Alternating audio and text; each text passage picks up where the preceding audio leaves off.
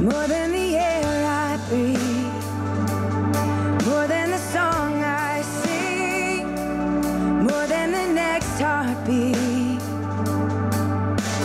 more than anything, and Lord, it goes by, I'll be by your side, 'cause I never want to go back to my old life. I need you more than yesterday. I need you more than words can say. I need you more than ever before. I need you, Lord. I need you, Lord, more than the air I breathe, more than the song I sing, more than the next heartbeat, more than anything. And Lord, as time goes by, I'll be by your side, 'cause I never want to go back to my old life. I need you more than yesterday. I need you more than words can say. I need you more, God, than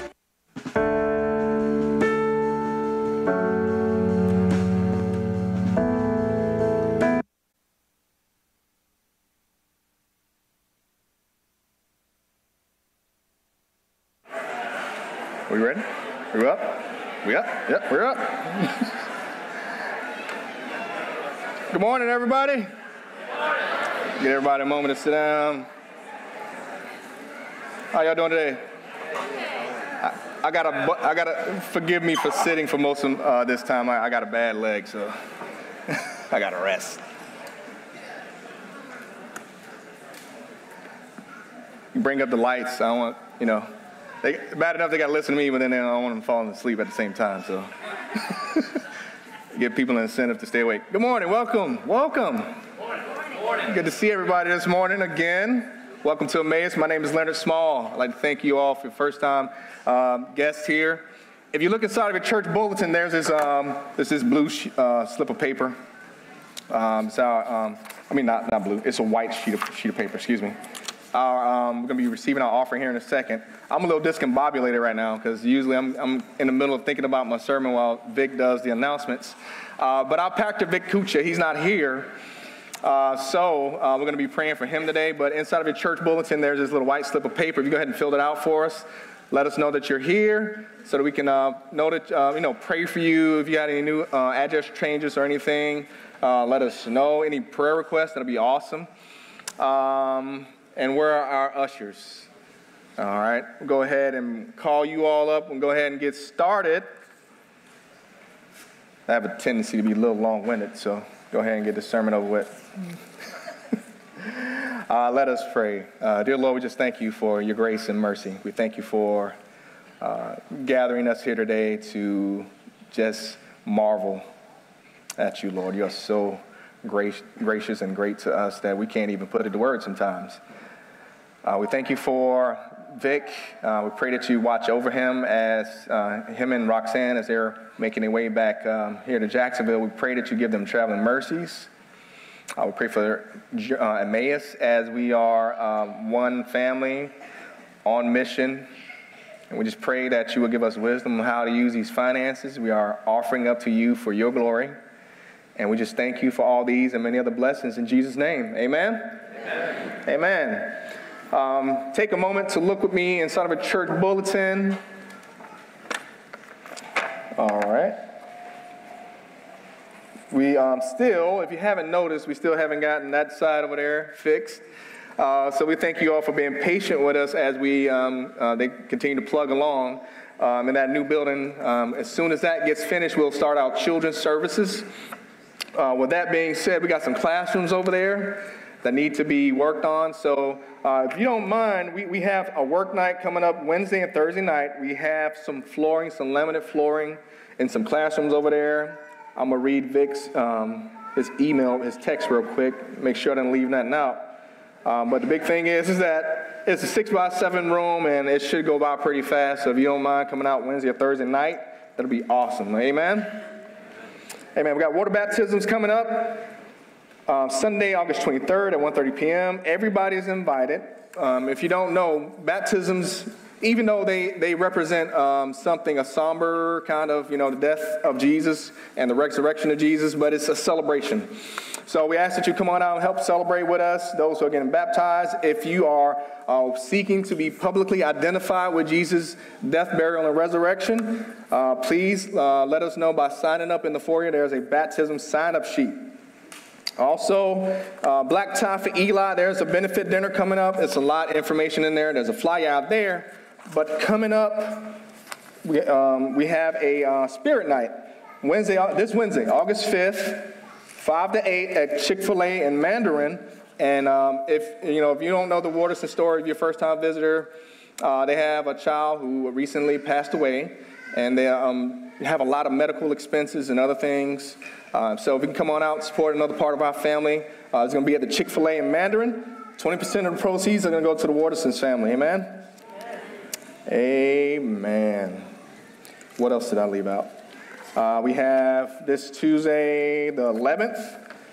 If you want to come on out to Trinity Rescue Mission, there will also be a great opportunity to serve the least fortunate. There's pretty much a soup kitchen there. If you feel led that God has placed something in your heart, you want to share, you come out and speak during that chapel. It's just a great opportunity to serve. And the Brownings, they're here.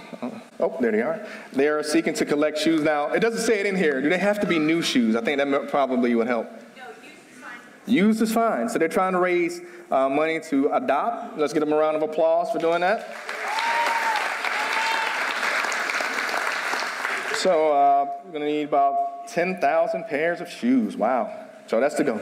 That's a lofty goal, but we can try it. That's why I asked. If you got some used ones, just bring them, right? And it's going to help alleviate their financial burden. All right. Man. Now, that is my second bottle of water I've lost. oh, there it is. See? Like my grandma used to say, if it was a snake, it would have bit me. Country, I know. I'm sorry. So today, we're going to continue in this series, Kingdom of God. Come up on the screen. Let's see. Maybe? Yeah. So we're going to continue the series, Kingdom of God, and we've been talking about, the comparison and contrast in the Kingdom of God and the kingdom of this earth. And, I'm sorry. Not everybody here knows me, right? No, okay. All right, got some new people, right? New people? Want to raise your hand? If you okay, got some new people. All right. So not everybody here knows me. My name is Leonard Small. I'm not going to assume, even the people that have been here a couple of times, I'm not going to assume that you know me. My name is Leonard Small. I am a happily married man with my wife, Janice, for 16 years. Amen. 16 years married to my wife. And I met her shortly after I came into the Navy. This is back in 1997. I came in 95, so this year is my 20-year mark. I'll be getting ready to retire here pretty soon. Amen. 20 years service in the Navy. Met her, and we just had some kids, and what's so funny about that? Why'd I bring the kids? No, I really am. Most people, when they think of fun on a Saturday, like 1 o'clock in the morning on a Saturday night, they think, well, I'll go out and hang out with the fellas. For me, I'm blessed. I'd rather be at home hanging out with my crew, right? So I thank God for them. I thank God that I have a bunch of people, that I get to live with, that, they make me laugh. We have fun. We play categories. People have been to my house for game nights. We have a good time. So, but overall, family for me is a touchy subject, my extended family. It entails joy, pain, sunshine, and rain. All right, that's a Maze reference for all my old school R&B people out there. But family has not always been a happy subject for me. And it's at the age of 6 months old, my mother abandoned me and my sister. And growing up, we didn't really spend a lot of time with my father. So, so what does that make me? I'm half black, half Korean, and, you say, what, a mess, right? I mean, that's just a hodgepodge of different genes. That doesn't make me confused, yeah, possibly. I mean, that's like my general mental state most of the time, confused. But, I get asked a lot, like, what are you? And I like to say, I'm human, just to mess with people. But the reality is, I get it. You see the slanted eyes, you see the curly hair, the strong African nose, and it's and it throws you off. It confuses you, and sometimes I'm confused. And it's not my looks that confuse me, but it's growing up. Without the Korean mother around or not my dad around, it's like you don't have this sense of what does that mean.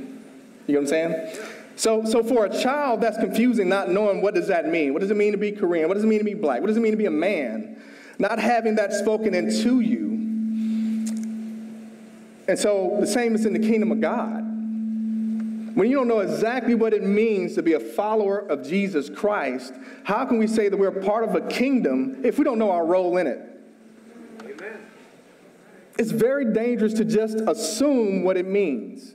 I can just assume what it means to be a man. And I see a lot of young men, that's what they're doing. They assume that being a man means more women, more cars, more people, patting me on the back, telling me I'm great. But that's not what it's about. What am I here for? Not everybody's asking this question. And I'm just going to assume not everybody here is saved, not everybody believes in God.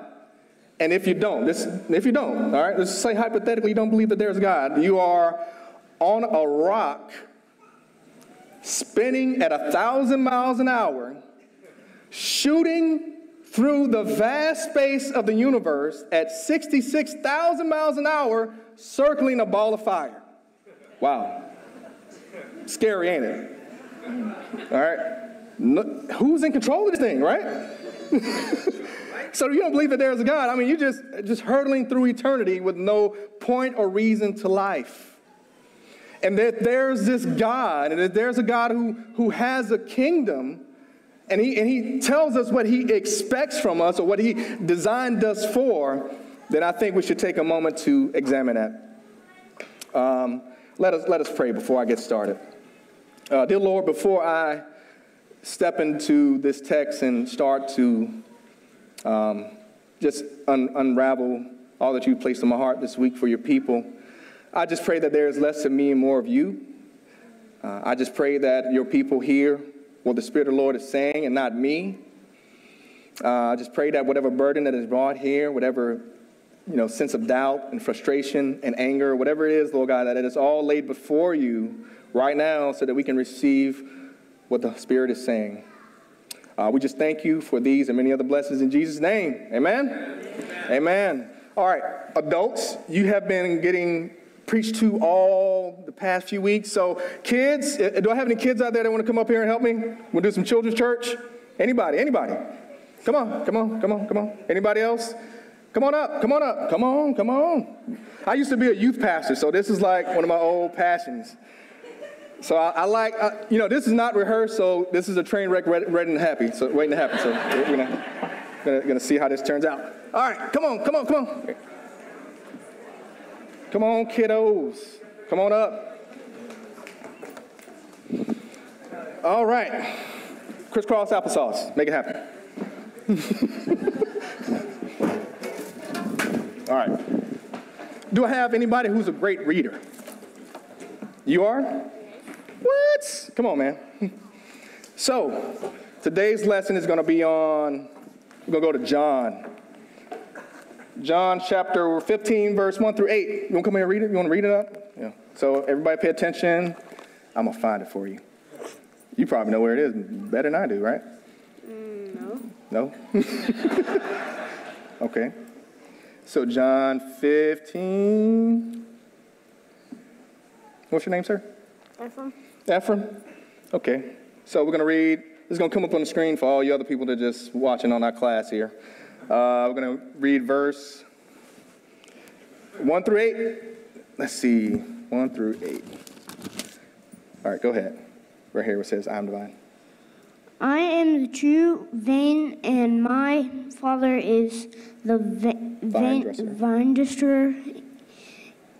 Every branch in me does not bear fruit, he takes away, and every branch may bear more fruit. Already you are clean because of the word that I have made. Spoken to you, abide in me, and in you, as the branch cannot bear fruit by itself unless it abides in the vine. Neither can you unless you abide me in me. All right, that's cool. Go ahead and have a seat. I'm going to read the rest. It says, I am the vine, you are the branches. Whoever abides in me and I in him, he is that bears much fruit. Y'all get that? So we're talking about trees. We're talking about fruit. All right, the branch got to be connected to the tree, right? Whoever abides in me and I in him, he that bears much fruit. For apart from me, you can do nothing. This is Jesus talking. If anyone does not abide in me, he is thrown away like the branch and withers, and the branches are gathered and thrown to the fire and burned. If you abide in me, and my words abide in you, and it will be done for you. Ask whatever you wish. I left that part out. That's very important, right? Who likes wishes? Who likes wishes? If you had wishes, what would you wish for? Anybody? What would you wish for? Money? What? What would you like? What would you wish for? I wish for a puppy. A puppy? Mom and dad? Puppy? What would you wish for? A Lamborghini. A Lamborghini? That's a big wish. What about you? I wish for a puppy. A puppy. Okay, a whole bunch of puppies. All right. So if anybody has a litter of puppies, let these kids know. I'd wish for a rabbit. A rabbit? A driver's license? By this, my Father is glorified, that if y'all get the puppies and the Lamborghini, God will be glorified, so you bear much fruit. All right. So prove to be his disciples, all right? So we're talking about trees and fruit and stuff. And so if I were to tell you that this, let's see, this is an apple tree.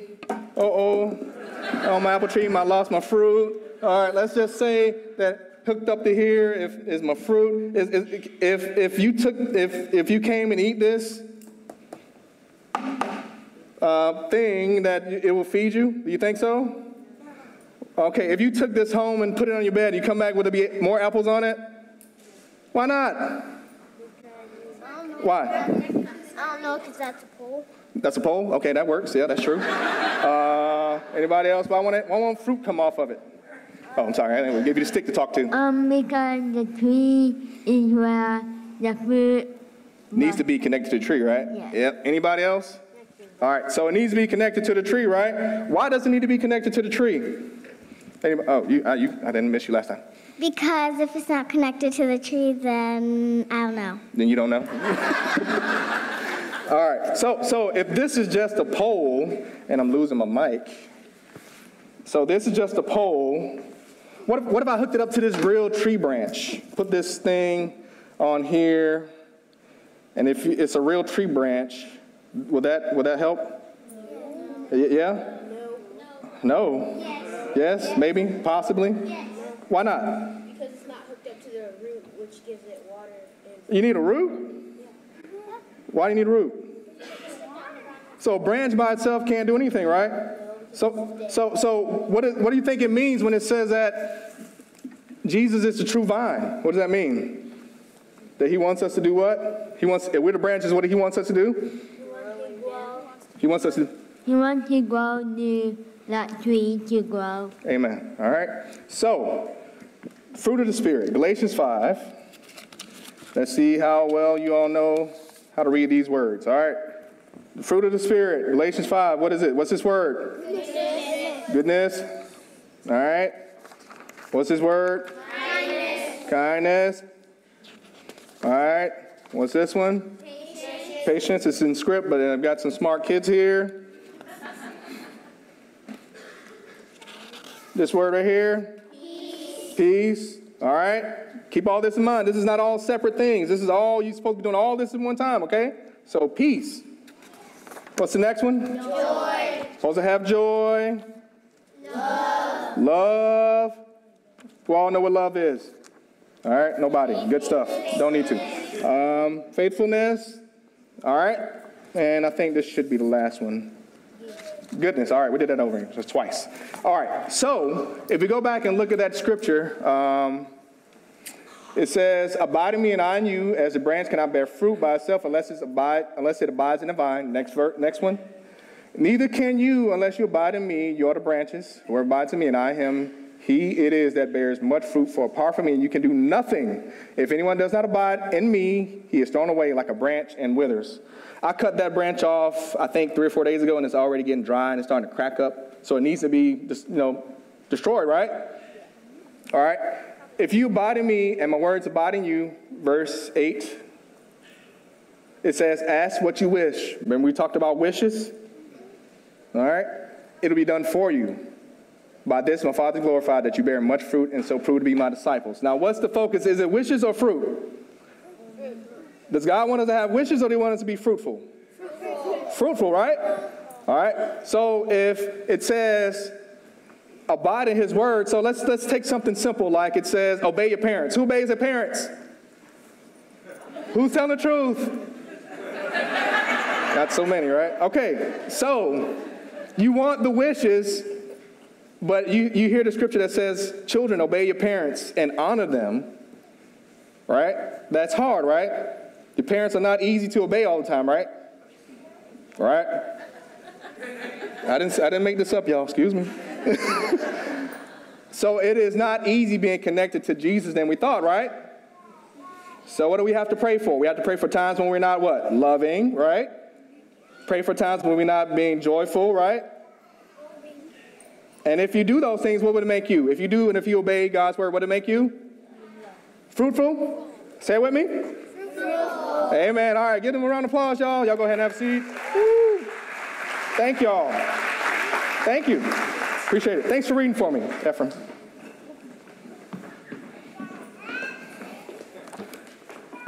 Amen. Boy, kids say the darndest things, don't they? I do. I really do miss hanging out with them. And I have a tendency to be a little immature anyway, so it kind of feeds that immature tendency in me. So God wants us to be fruitful, and this is not designed for moving around. Give me 1 second. We're sloppy around here. I know. I'm sorry. All right. So God wants us to be fruitful, but what does fruitfulness have to do with his kingdom? All right. So we got God, we got us, we got fruit. Now, what does it all have to do with his kingdom? Let's turn to Mark chapter 4. And before we get there, if you use your app or turn pages, before you get there, let me just set the scene for you. So Jesus, in the previous chapter, he's like reaching the height of his ministry. People are hearing that he's doing great things, and they're excited. You know, there's this guy. He could be the Messiah. I mean, we need to go see him. There's miracles. He's saying things that only the Messiah can say. And Jesus, you know, he's being followed. Now a crowd is starting to gather. People are starting to go where he goes. They want to hear and they want to see. It was getting so bad. I mean, the crowds were getting so bad. Jesus was like, disciples, this is in chapter 3. He was like, hey, go get a getaway boat, because these people, you know, they tripping. Well, he didn't say they were tripping, but he did say, like, hey, it was getting so frantic. He said they were going to crush him. Now just think about it. You know, just use your imagination. If you were like in Walmart, Black Friday, standing by the $99 flat screens. All right? That's scary, right? So this is the kind of ridiculous craziness that's getting ready to happen. And Jesus is like, hey, go give me get a boat so, you know, the crowds won't crush me. And here we look at verse 4. You know, Jesus, even though the crowds come, He doesn't leave on the boat. He does something a little different. Let us look. Verses 1 through 9.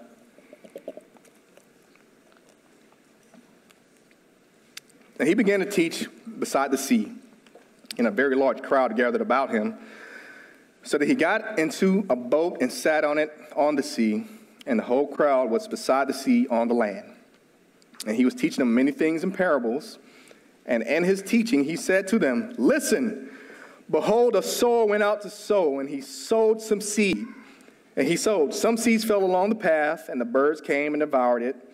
Other seed fell on rocky ground where it did not have much soil, and immediately it sprang up, since it had no depth of soil. And when the sun rose, it was scorched, and since it had no root, it withered away. Other seed fell among thorns, and thorns grew up and choked it, and yielded no grain. And other seeds fell on good soil and produced grain, growing up and increasing and yielding 30-fold and 60-fold and 100-fold. And he said, he who has ears to hear, let him hear."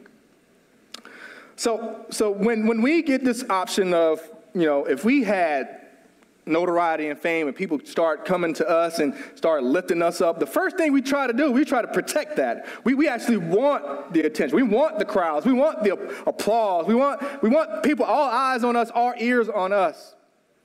But this is not what Jesus does. He says, he who has ears to hear, let him hear. And I would imagine those who were there were like, dude, I'm actually listening to you. Like, you don't have to tell me. Like, I am listening. He was saying one thing, but they didn't come for that. They didn't come to hear that parable. I equate that to you got your, you spray, if you were a child of the 80s like me, you went and got your Jerry curl all juiced up. You teased your bang. For those, like you got yourself ready. You're going to see Michael Jackson at the Soul Train Music Awards in 1986, and you're getting yourself ready, and you're in the crowd, you're like, Billie Jean. And instead of him doing a moonwalk, he starts quoting Shakespeare. And you're sitting there, it's like, okay, this is not why I came. Much like the way y'all look at me, like, yeah, I came to hear Vic, not Leonard. And so after a while, look at the next verse. This is what happens. Verse 10, it says, and when he was alone. That's what happens. When you don't get what you want, you start to leave, right? You don't want to hang out. You came for one thing, something else happened. It's not fun. So Jesus, who was once crushed by crowds, is now alone. And with the 12 asked about the parables, and he said to them, "To you has been given the secret of the kingdom of God.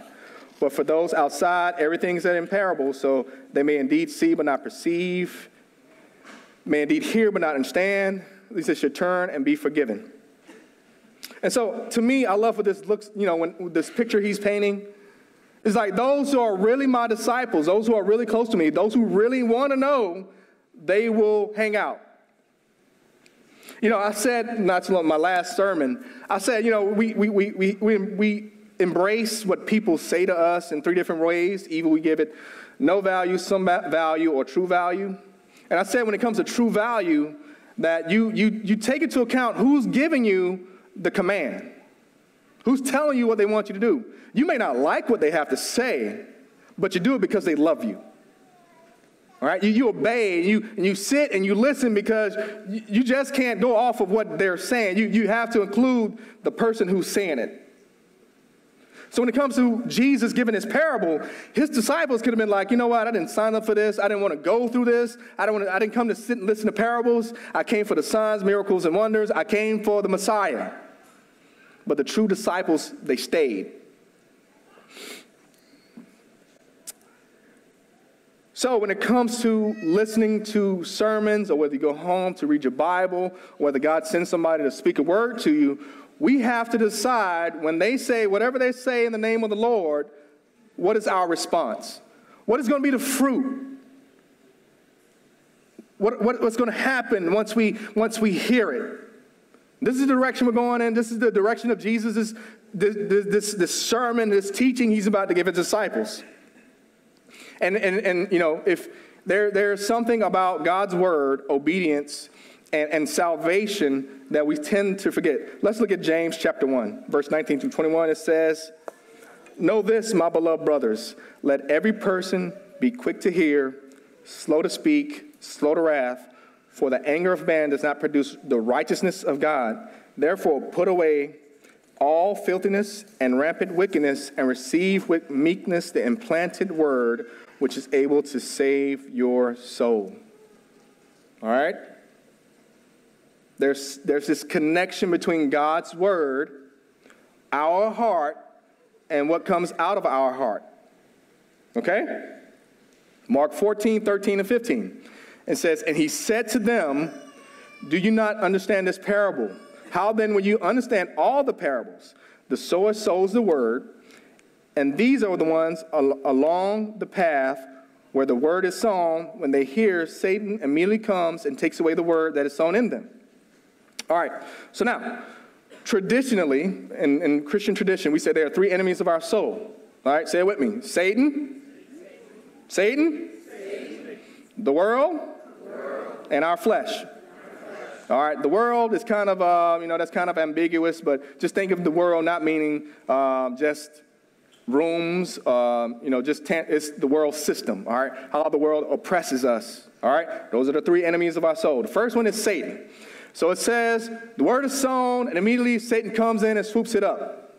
Now, if you don't know Satan, the Bible talks about him. It says he's one of the most beautiful beings God ever created.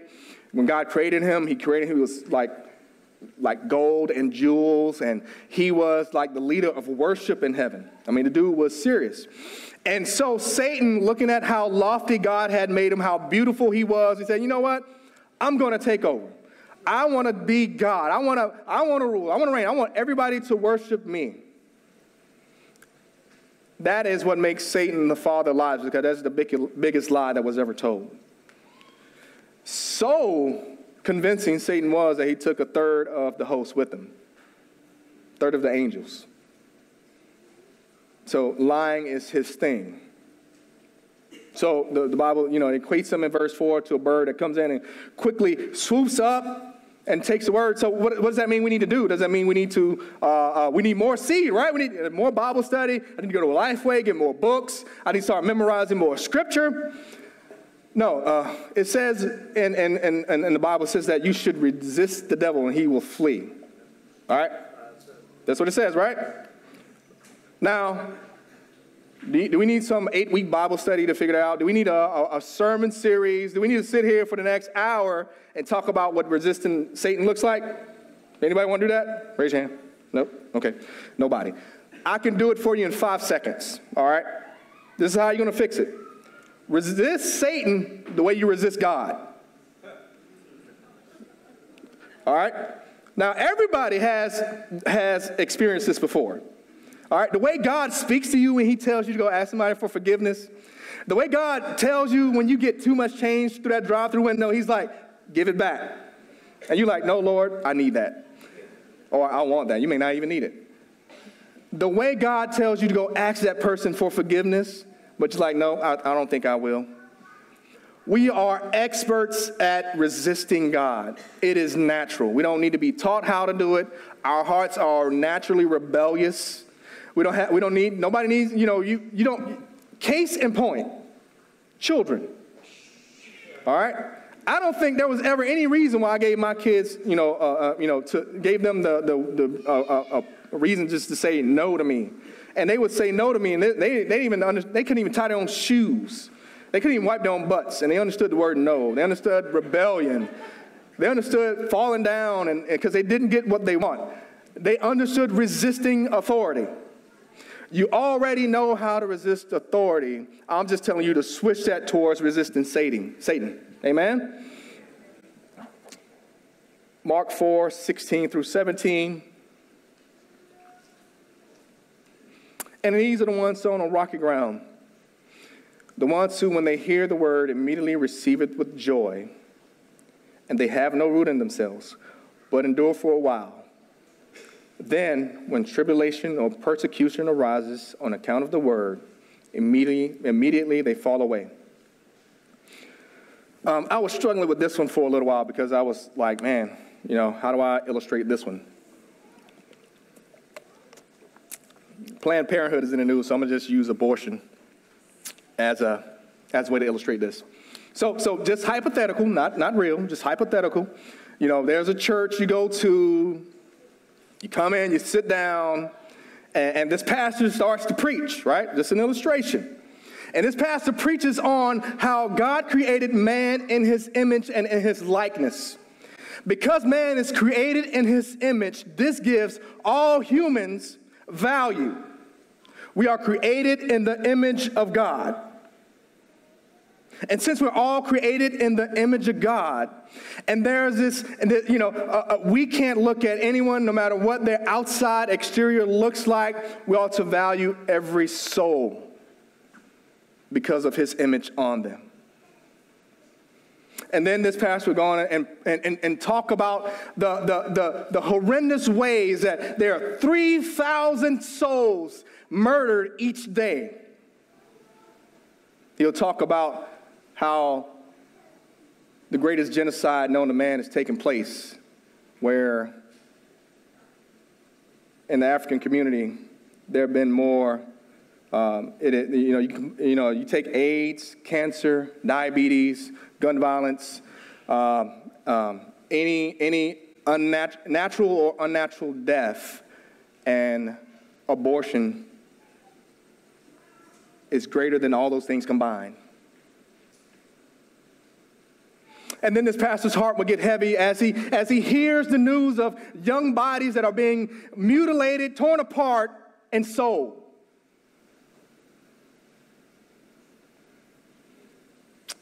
But then he'll talk about a Savior who takes that young lady and lets her know that she's forgiven.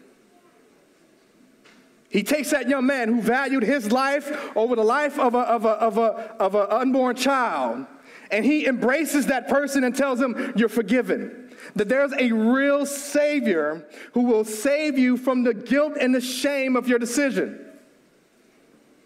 And then they'll all rejoice because there's a God who would take broken and flawed people who may have made some bad decisions in life and tell them and look at them and say, man, there's grace. Amen. There's grace. There's grace and forgiveness even in the unforgivable. And that church would rejoice. That church would rejoice at the idea that the unborn who have with eyes that have never seen the light of day, they will see the beauty and glory of Jesus for the first time. And that first breath that they take on the other side of eternity will be in heaven.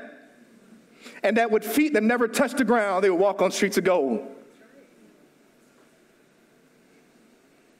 That should bring joy to your heart.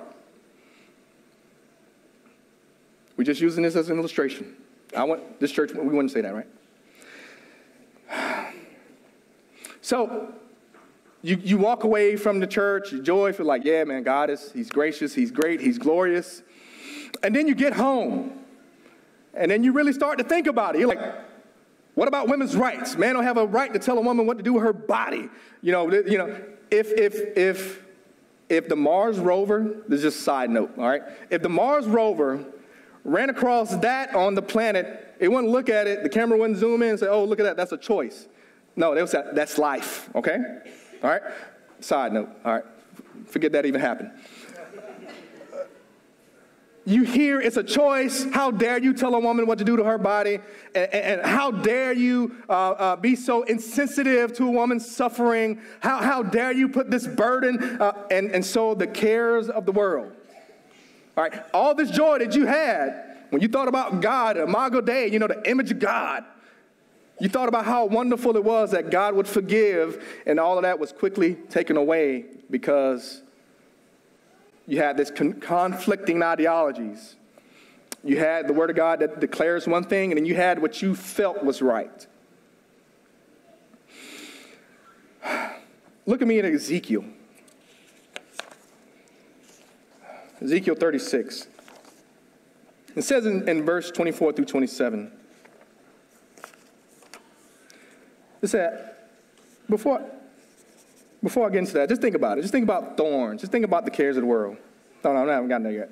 So you think about the thin, you got rock and you have this thin layer of soil.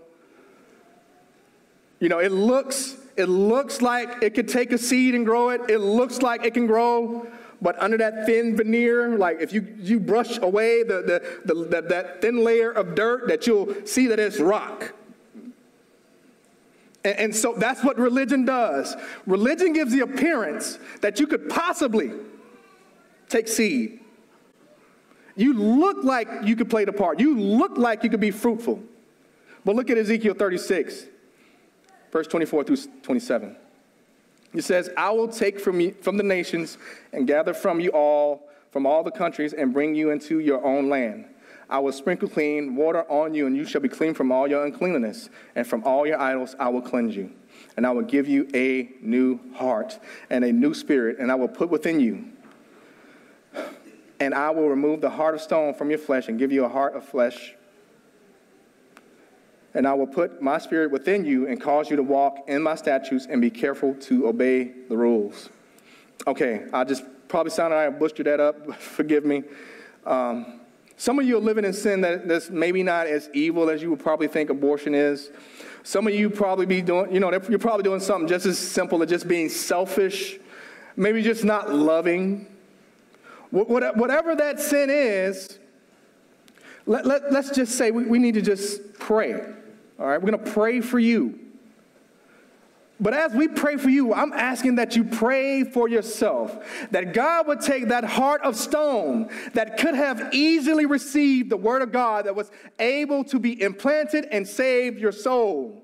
That heart of stone would stop rejecting the word of God and start receiving it. Amen? You should start receiving it, and there should be fruit.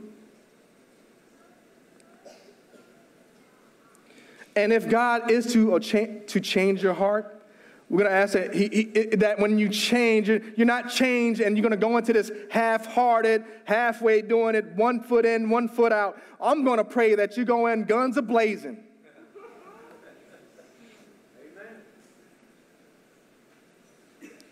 God is not looking for half-hearted obedience, ground that may or may not yield fruit. He wants hearts of stone turned flesh. He wants you to feel. He wants you to experience his goodness. He wants you to understand the sacrifice of Jesus on the cross so that there could be some fruit from your life. Amen? And if you are to change your heart from stone to flesh, let me just warn you that there will be no greater joy in your life than obeying God. Amen? Amen? Mark 4, 18 and 19, or actually 18 through 20. It says, and others are sown amongst thorns. They are those who hear the word, but the cares of the world and the deceitfulness of riches and the desires for other things enter in and choke the word, and it proves unfruitful. All right. I'm going to make some people uncomfortable. You may want to walk out and leave, all right? I'm going to say some phrases. I'm not going to explain. I'm not going to give any kind of back monologue. I'm just going to say some things. And I just want you to just take a moment to just think about what's going on inside your heart. All right? I'm not going to tell you it's right or wrong. I'm just telling you to sit and just ponder. Okay? All right. The elections are coming up. And who you voting for? Boy, those Republicans, they just don't get it. Well, those darn Democrats, man, they're going to destroy this nation. All right, no replies. Just think about what's going on inside here. Oh, those darn conservatives, them darn liberals, man, they're our enemy. They're gonna kill us. They're gonna rob us. What if they don't like me? What if I go in there and nobody thinks I'm cute?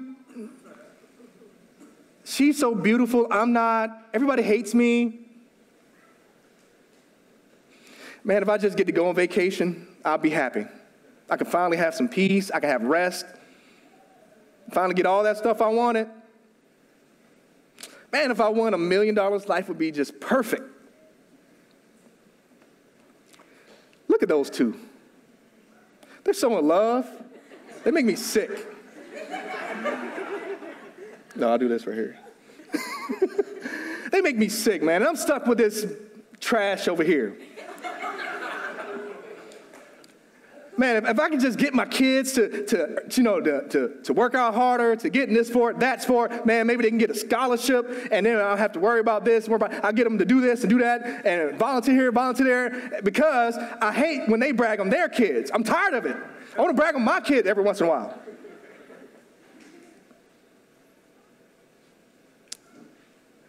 Now, let me say this. Politics, appearances, raising children, money, none of those things within themselves are sinful, okay? Just let me say that. They're not sinful. Facebook, TV, music, none of those things are sinful. All right, how can I verify? Well, what are we talking about then? What's going on inside your heart? Okay, so in the Old Testament, Moses takes the children of Israel out of Egypt. They leave with gold and jewels, a lot of, animals. They leave with a lot. Moses takes too much time with God, and they're like, man, we're getting tired of waiting on Moses. Let's make a calf. So they take, let's make us an idol. So they take the gold, they take the earrings, they melt it all down. Aaron says, hey, the people are acting up, I'm going to go ahead and make this for them. Aaron makes a golden calf, and they worship it. All right? There's nothing evil about gold. There's nothing evil about the image of a calf. The evil was what was going on inside their heart.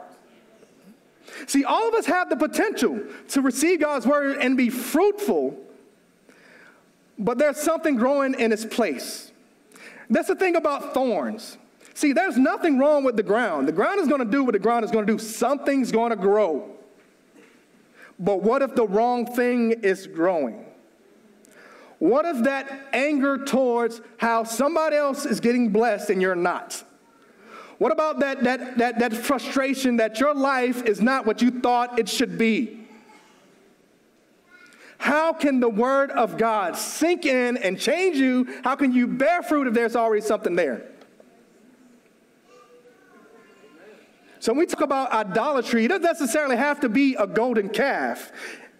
It could be my looks. It can be my aspirations. It can be my goals. The word of God cannot take root because there's already something growing.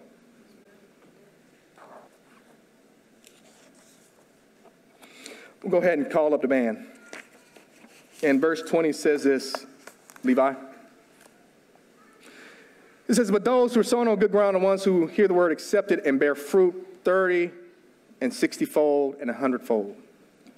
Now, this is the thing about fruit. Fruit is not for the tree or the branch. The fruit is for the hungry and the barren. You need a seed. We all have seed. That's why God ultimately, he just doesn't want us to bear fruit so we can say, hey, look at me, I'm a pretty apple tree. No, he wants you to feed the hungry. He wants you to give seed to those who are barren, which is to reproduce yourself, to make more disciples. Amen? And I'm going to close in 1 Corinthians 3, 6 through 9. And we're going to go to the King James Version. Did you get it? Man, check that out. We're going old school. And it says this in 1 Corinthians 3, 6 through 9. It says, I have planted, Apollos watered, but God gave the increase. So then neither is he that planteth anything, neither he that watereth, but God that giveth the increase. I love that. It's just so poetic to me. I grew up reading King James, so it really speaks to my heart. Now he that planteth and he that watereth are one, and every man shall receive his own reward according to his own labor. For we are laborers together with God. Ye are God's husbandry. That means field. We're his garden. All right? We're all God's building. Let's go ahead and stand up and pray.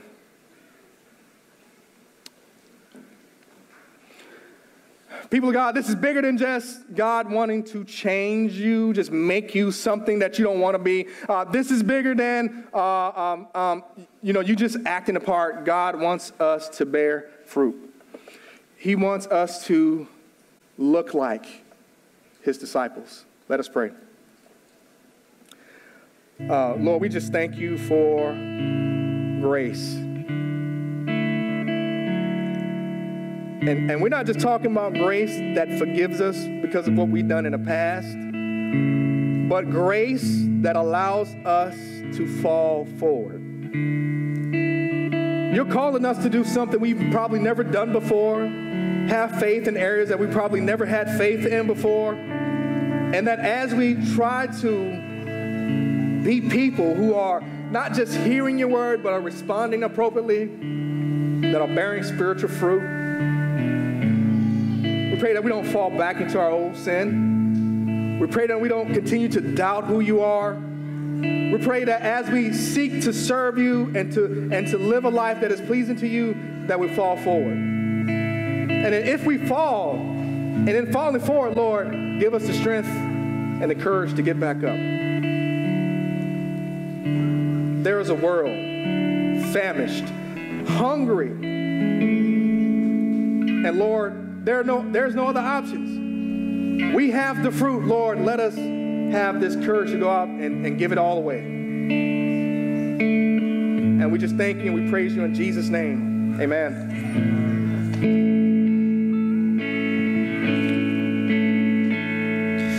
I need you to soften my heart, break me apart. I need you to open my eyes to see that you're shaping my life. All I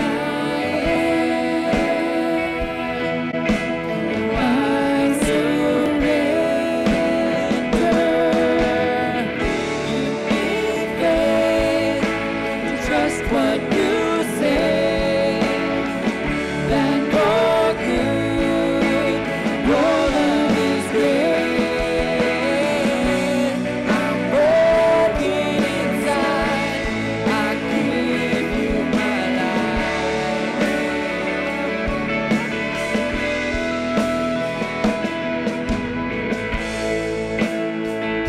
Oh, I need you.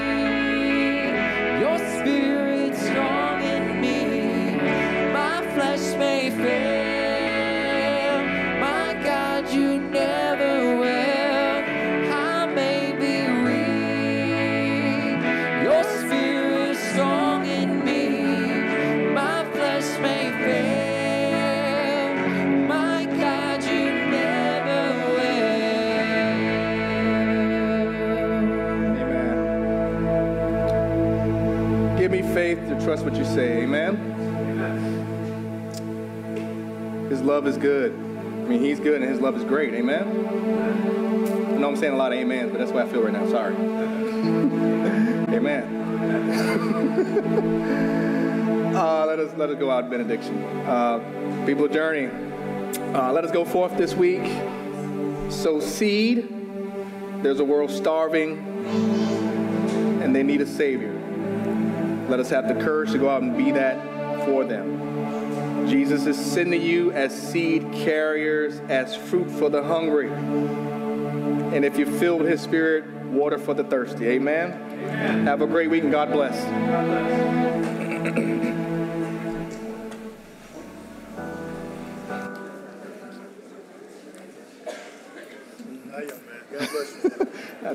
I had to drive it all by myself. I'm sorry. I had to drive it all by myself. It was scary. With a melody